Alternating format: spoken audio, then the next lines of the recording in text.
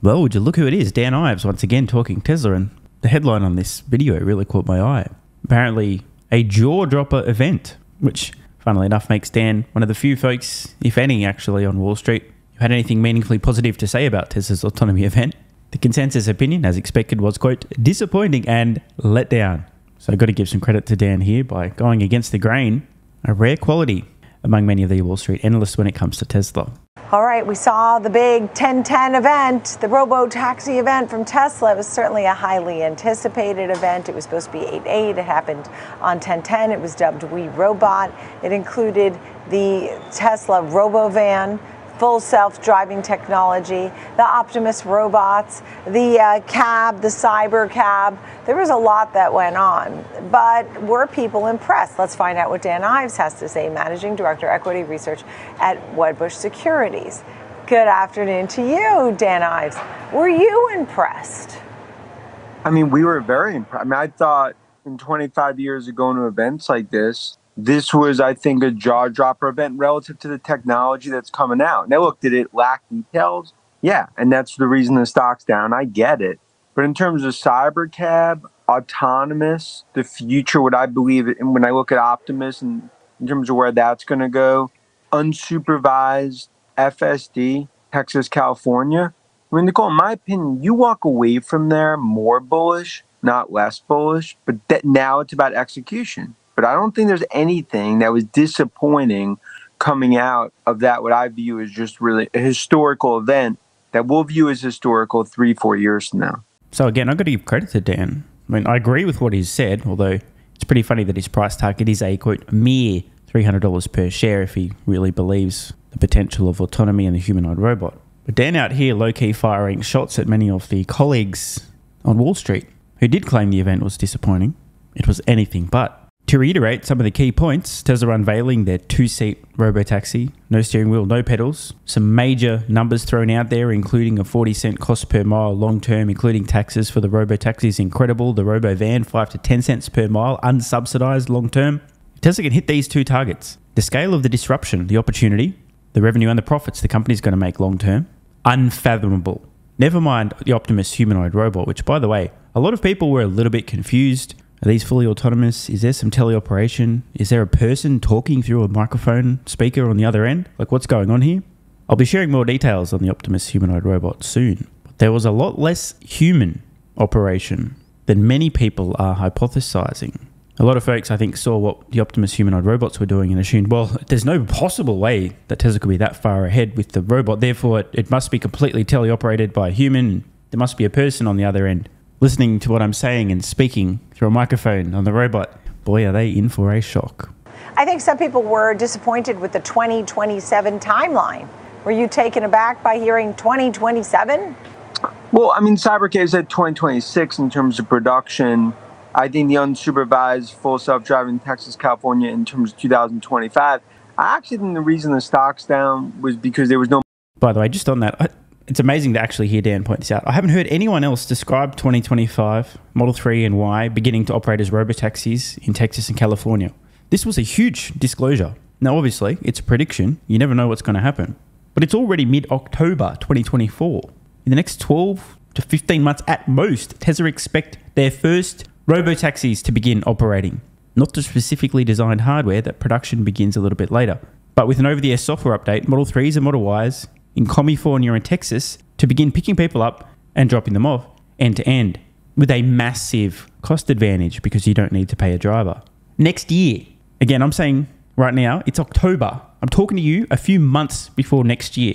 Next year, Tesla believes that their first autonomous vehicles begin operating in the United States. And if you needed proof that on average, investors don't believe Tesla, not even close, they probably don't think it's for half a decade or more, Tesla's market cap, as I record this, under $700 billion. A Model 2 announcement in terms of the sub 30K vehicle, the next gen. We think there'll be a Model 2 and a Model 2.5, but they were never going to do it there. That's something we still believe is in 2025. But I think, as we've seen many times, investors in Tesla, they want more. But that's not necessarily their style. They are going to lack details. Then you'll get more, I think, on the earnings call. and then more as we go into the next 3 to 6 months. But it's not a reason to sell the stock. I actually think the future of Tesla is brighter today than it was a year ago. Good. Good. Look, over 5 days, the stock's down about 9%. 1 year, it's down about 13%. So it hasn't been a great performer, though it certainly had a lot of volatility and did make an incredible comeback at times. You have a $300 target. You are feeling optimistic. It just felt like a lot of folks were finding things wrong. They didn't feel the Optimus robots were fully autonomous, that there were some humans controlling at least part of those robots. Now, Nicole's making an interesting point. It blows my mind. It really does. You see this event, it's mind-blowing stuff. It illustrates Tesla's seriousness in the pursuit of autonomy. I mean, they finished designing the 2-seat Cybercab. They unveil the Robocab, which is going to massively disrupt public transportation. Never mind the variations on that. There'll be different internal configurations. You'll also be able to buy an RV version as well. Shout out to van life. A phenomenally positive event. You just have to think a little bit. But so many people ignore or disappointed. And on the humanoid robots, again, more details on this coming most likely tomorrow, so stay tuned for that. And believe me, you're going to want to watch that video.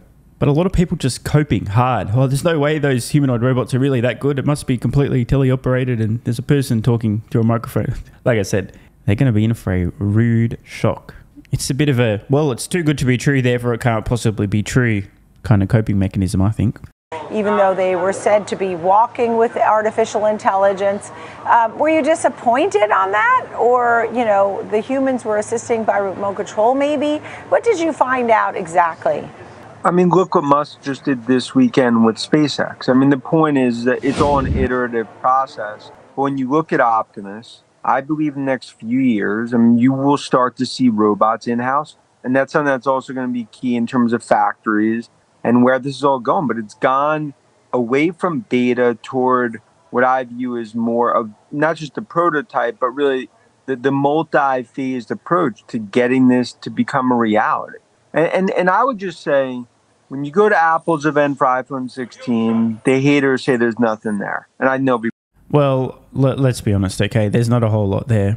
The iPhone itself was the innovation. What are we, like a decade and a half ago? Since then, the iPhone, it's got better, but it's still an iPhone. I mean, please correct me if I'm wrong. There hasn't been a whole lot of innovation. It's been iterative and incremental improvements on what was a massively innovative technology. I personally can't understand why Apple fanboys and fangirls get so excited about a few more megapixels in the camera and a slightly faster processor every year. Hey, that's just me. I can understand why people might get a little bit excited about the world's first ever mass production fully autonomous Cybercab, the world's first Robovan, the world's first pursuit of fully autonomous vehicles in general via a software update, and the humanoid robot. Be proven wrong.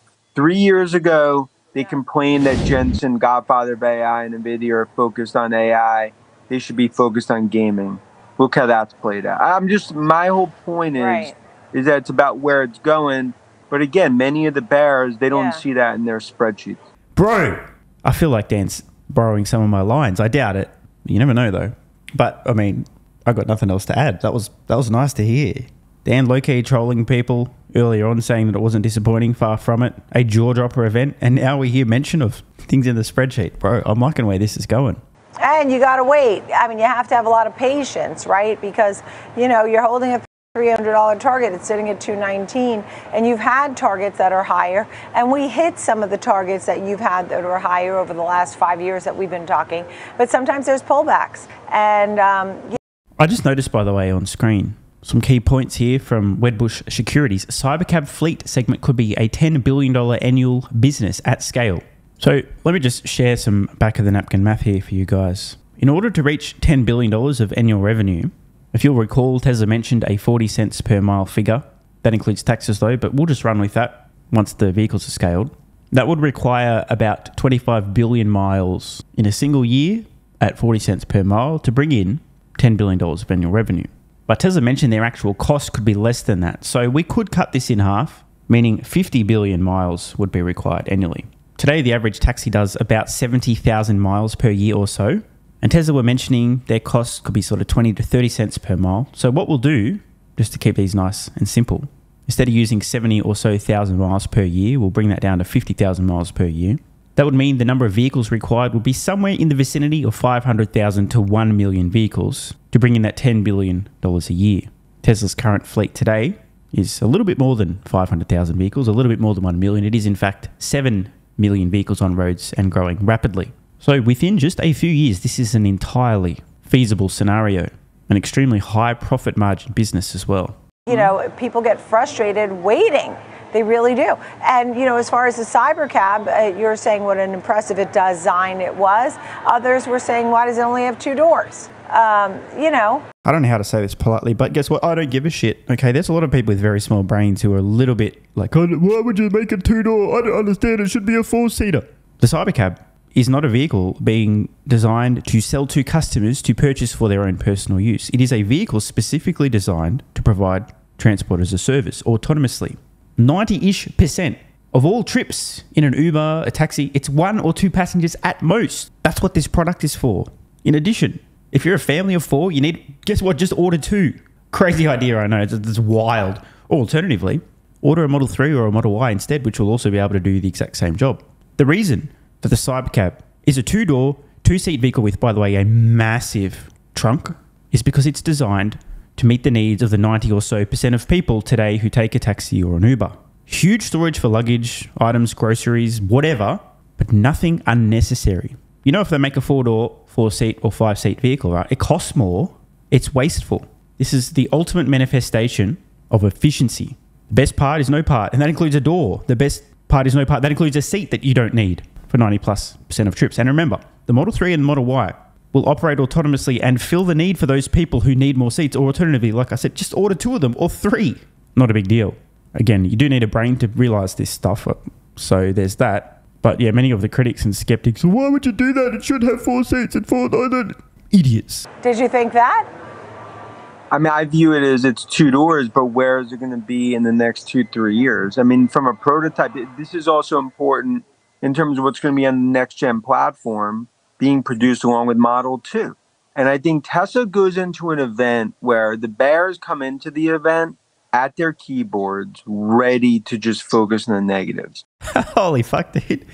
This guy has absolutely nailed it. Dude, Dan's on fire. This may be, in fact, my favorite ever appearance from Dan Ives in the finance media. This is just delicious. He's absolutely right, by the way. As we know, haters gonna hate, no matter what they see. Being live at the event, seeing it, seeing the products up close, and interacting, obviously, with many of the consumers, we walk away from there more excited, not less. I have a lot of questions for you, but you did mention SpaceX over the weekend, and I saw the video, how those chopsticks catch, you know, the part of the rocket. It was pretty incredible. It was monumental. It was the first ever, right? What did you think when you saw how it made that catch? I mean, I think it just shows I'm a big fan of SpaceX and everything they've done, and obviously, you know, so is NASA. This is one of the biggest achievements we've seen, I'd say, in modern day space history. You know, in terms of ultimately where this is all leading up to, I think the things that SpaceX are doing are monumental. But it broader speaks to go back a few years ago, the skepticism on SpaceX. I'm just saying, I think like when you look at where these things are heading, these are kind of glimpses of the future that I think we saw, especially when it comes to autonomous, when it comes to SpaceX. And I think this is just okay. I think it's one really just the tip of the iceberg. Do you think that SpaceX goes public, and would you be a fan of that stock when it does? I mean, this SpaceX rocket booster that was successfully caught, it was the first attempt, it was a flight test, you know, with the Megazilla arms. It was monumental to see. Do you think SpaceX goes public? We're going to have an IPO conversation coming up. Or is Elon Musk tired of being, you know, looked at with a microscope, and having Tesla under the microscope is enough? I mean, look at the private rounds, right, that SpaceX has done. I mean, you see obviously the reception there. But I think these are going to be, you know, you'll talk about a lot, but these are going to be big questions over the next 12, 18 months. Some of the biggest innovation we've seen in 40, 50 years are happening right now between AI, space, robotics, a lot of companies, SpaceX front and center, you know, in terms of where this all heading. Definitely my favorite Dan Ives appearance ever discussing Tesla. And one vital thing on screen now from Wedbush Securities. Quote, Optimus is going to become a bigger piece of the Tesla story, and now there is no credit for this groundbreaking robotic future in Tesla's current valuation. And I mean, it's hard to argue with that. As I've said, autonomy alone is a $10 opportunity. And Optimus, at scale, increasingly intelligent, capable, useful humanoid robots, over the long term, from a financial point of view, will make autonomy and the financials from a fleet of potentially millions of robotaxis doing many, many, many billions of miles per year. Optimus is going to make that look like a rounding error. Sounds too good to be true, which is why I think most investors are completely ignoring this opportunity. I'm not one of them. Want more content? Early access? A bunch of perks? Click the links in the pinned comment.